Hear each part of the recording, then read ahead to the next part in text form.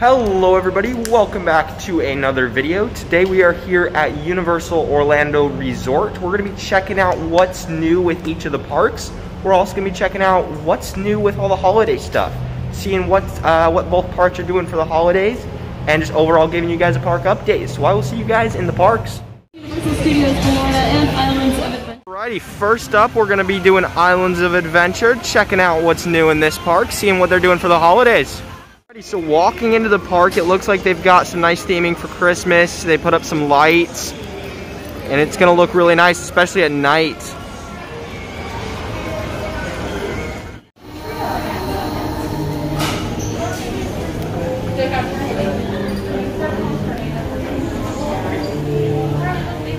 Another thing I forgot to mention is walking into the park, they also have their own little Christmas store in Islands of Adventure where you can purchase things like stockings, ornaments, and they're all kind of themed to Universal stuff, Universal characters, Harry Potter, all that kind of stuff.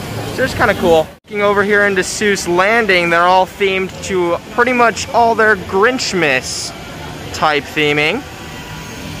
Looks really nice. And then they also have a bunch of lights in Seuss Landing to go check out, as well as playing Christmas music, not only in Seuss Landing, but around the rest of the park. A bunch more theming here in Seuss Landing, all themed to all their Christmas stuff. They got lights, a bunch of cool little trees, and a bunch of just festive decorations.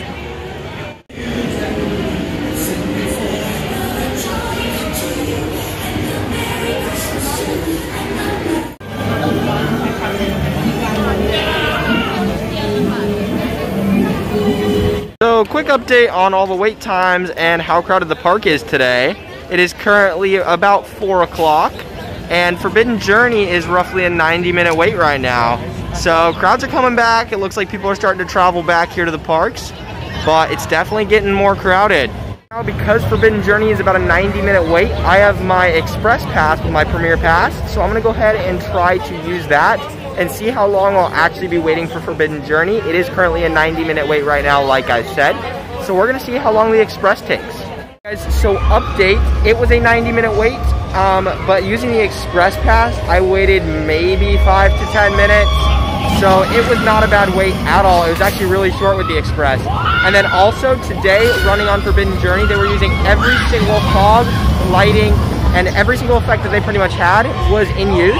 And then I feel like some of the screens were actually different today, which was kind of unique. Something they changed with the ride, but it's just really cool. I love Forbidden Journey still, and definitely having the Express Pass on these really packed days, definitely worth it, because 90 minutes to a 5 to 10 minute wait, really worth it. Thing that Islands of Adventure is doing here for the holidays, and you can't really see it right now, but in all these trees over here around the castle and just in the whole Harry Potter land and all this, and Hogsmeade, they do lights in every single one of these trees that flicker on and off at night. It'll look really cool here in a couple hours.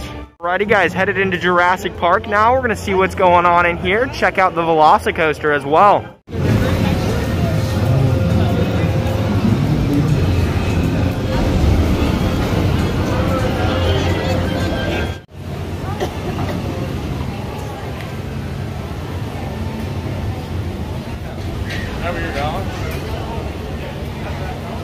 Now they are actively testing the VelociCoaster. They're running trains about every couple minutes right now, so it is going really good on their whole testing process, and everything's looking great. So quick update on all the theming throughout the park. We've done Seuss Landing and we've checked out Hogsmeade. Both have a pretty decent amount of theming. Seuss Landing has more theming than Hogsmeade, however, but we walked through Jurassic Park just now and pretty much no theming. It's okay though, it's just for the holidays, but every other place that we've been to in the park has great theming so far.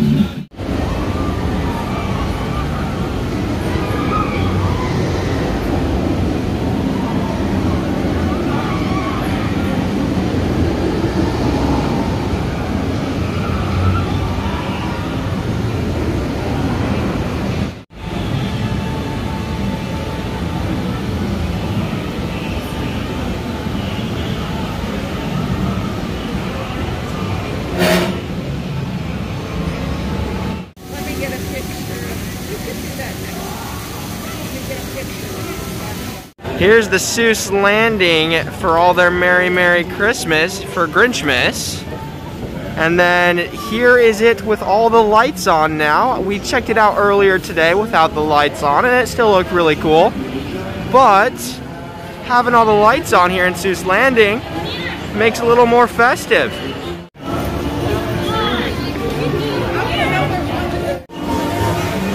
Taking a look here, walking down the main area of Seuss Landing.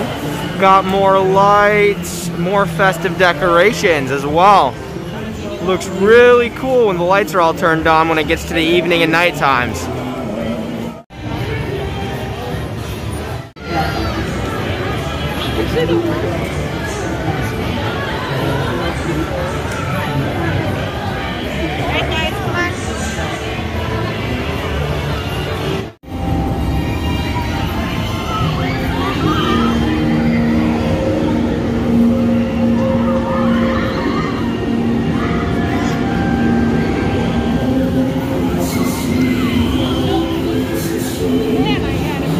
Another look to the entrance of Seuss Landing, but at night with all the lights lit up, as well as these glowing trees that are on and playing some digital images. Very cool what they're doing for Grinchmas. Guys, that does it today for Universal's Islands of Adventure, but now we're heading on to Universal Studios. And we're going to check out everything that they have over there, all of their holiday decorations and festive things that they've got. We're also going to go see maybe there's some food in some places that are kind of holiday oriented or just specials for Christmas. So we're going to go check all that out, and I'll meet you guys over there.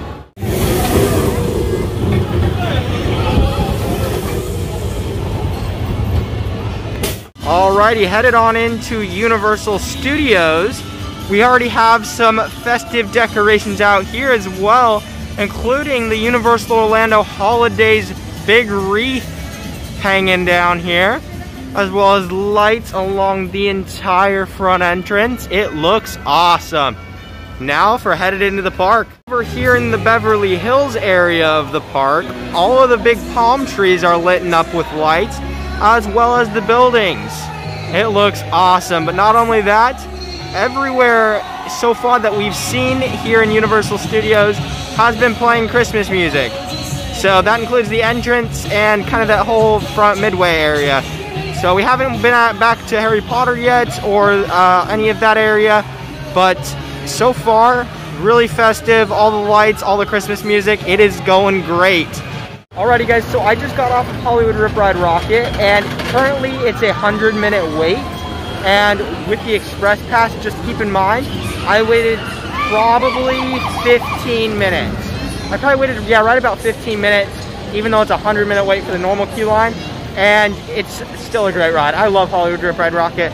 A little bit on the shaky side, but it's not too unbearable. The music really makes up for it. Great audio. So overall, great ride, but now we're gonna head over. I'm gonna try to do Mummy. And after that, we're also gonna check out some more Christmas stuff, see all their other decorations, lights. I know they've got a big tree over here by Mummy as well. We're gonna go check that out. I'll see you guys over there. Another thing they got going for Christmas is they got these big characters out on stilts for all their Christmas theming, going along with the Christmas holiday stuff. Look at the massive tree that's over here by Mummy.